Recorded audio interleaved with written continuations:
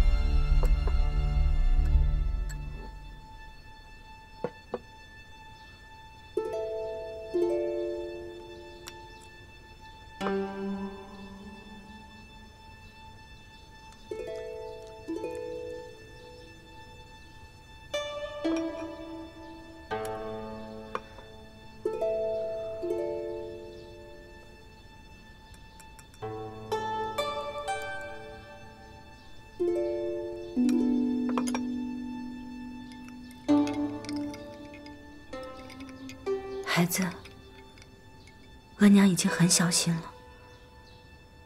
你别怪额娘。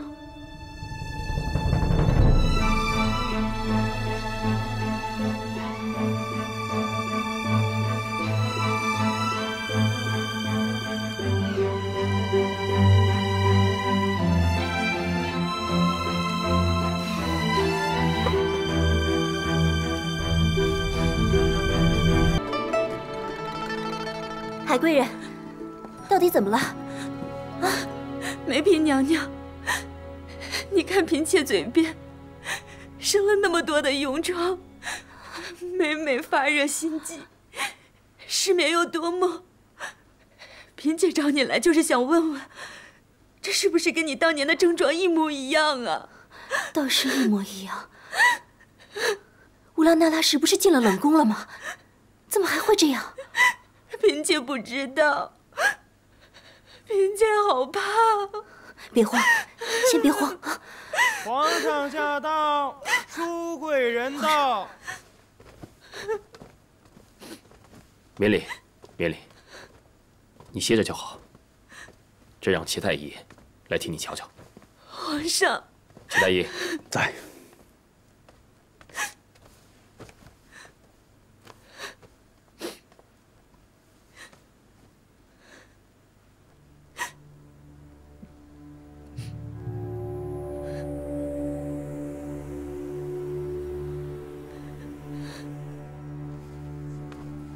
禀皇上，从海贵人的脉象来看，微沉缓涩，脉若葱叶，由表而中空，却没有什么大意。是吗？是。皇上，当年太医请脉也看不出什么，只是海贵人这症状与臣妾还有宜嫔当年实在是太像了。皇上，微臣检验过海贵人的饮食和所用炭火，发现毒害海贵人的手法与当年毒害宜嫔和梅嫔2位主的如出一辙。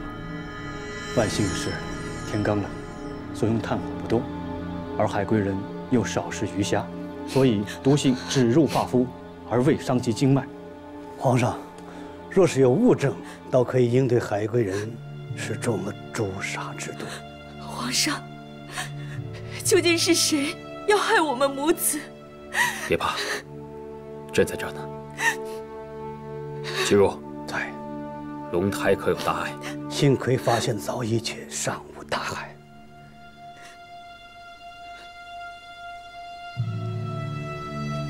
自从佳嫔生育了永成之后，朕以为可一切顺遂，可没想到又发生这等事。一定是有人要害龙胎。皇上，一定是有人要害龙胎。是谁？是谁要害我们？皇上，会不会是乌拉那拉氏？是不是他又要害人了？不会的，乌拉那拉氏还在冷宫里，小鹿子已经死了，小福子和小安子还被关着呢，所以不可能是他。皇上，究竟会是谁呢？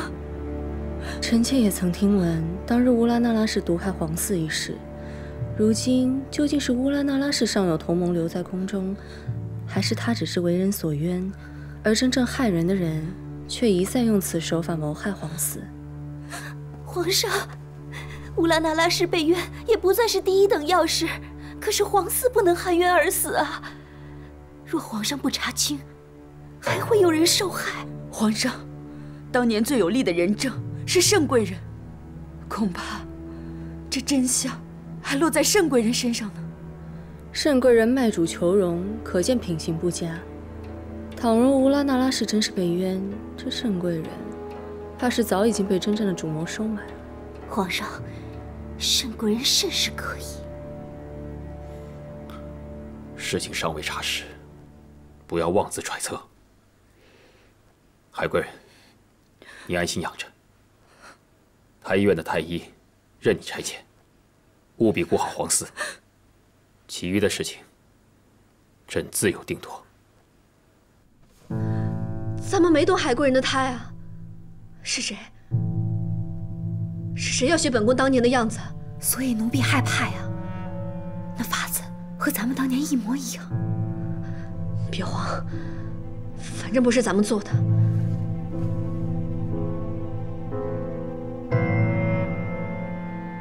是不是阿若那个贱婢？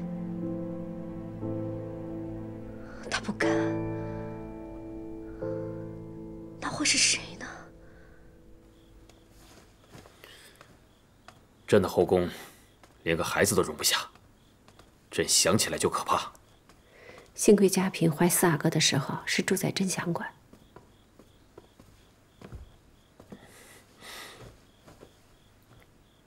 朕当年就该一查到底。皇上，许多事儿当年您就有蛛丝马迹，可是太后不让您查了。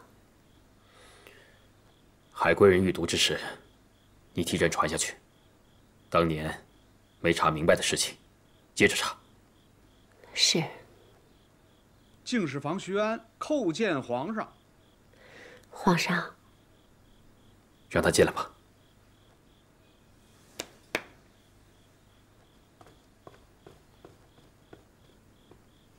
皇上，